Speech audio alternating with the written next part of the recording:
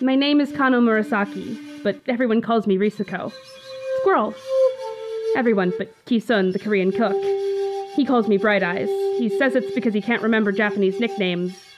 But how is Bright Eyes easier to remember than Risuko? When Lady Chiyome brought me, Emi, and Tuomi to her estate, the full moon, she told us that she had it in her power to give us something that we didn't know we wanted. None of us know what that is. What we do know is we are being trained at the full moon to become kunoichi. Spies, bodyguards, assassins. Also, Ki-sun has taught us how to cook, and we've learned to dance and play music and assist in rituals as shrine maidens.